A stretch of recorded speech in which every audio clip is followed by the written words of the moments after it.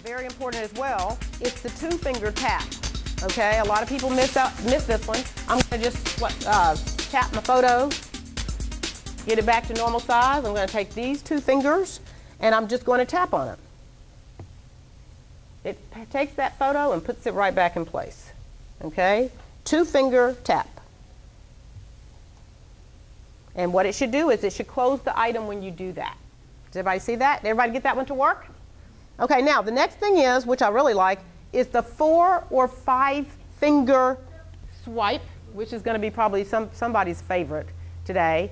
But what I'm going to do is I'm going to take my finger, okay, and I'm just going to say swipe. Watch what happens when you do that. We're going to move around the iPad quickly today because we know our gestures. Just 5 fingers, it should close it up. It closes up the app. Okay, did everybody get that to work? I'm in Safari, put my 5 fingers there. With one, I close it up. Do we get that to work? Are you learning anything yet? Yes, I am. Okay. Okay. Everybody get that to work? Okay. Now, the next thing is, and guys, what I want to do today is, if that did not work for you, let me tell you why it didn't. You need to go to Settings, and this is also in your handout, number I, and I want everybody to do this with me. Go to Settings, and then you should default to General. I want you to go to Multitasking Gestures. Okay, make sure that's turned on. Because if it's not, then that little gesture I taught you will not work. I need you to do that because this is going to give you more gestures that you may not be using now because that's turned off. Okay, turn it on and look what it will allow you to do. Use 4 or 5 fingers to pinch to the home screen. That means no matter what app you're in, you're good to go. Swipe up to reveal the multitasking bar and swipe left or right between apps. Okay, so make sure that's turned on.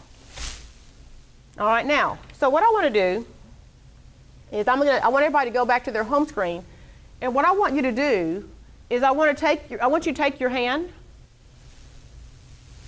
I want you to place it on your home screen and lift it up like you're lifting up a sheet of paper, and tell me what you see.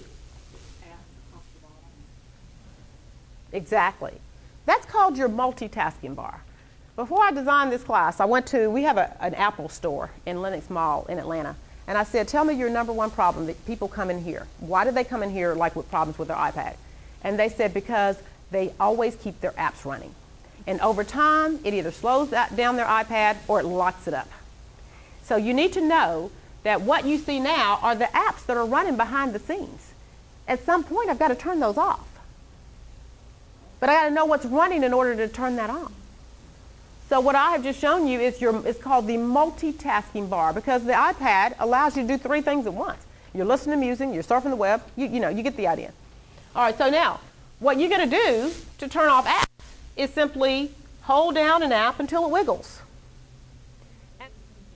You're just hitting the minus sign. You're not deleting the apps, you're just turning them off. You're saying, I don't need you to run behind the scenes.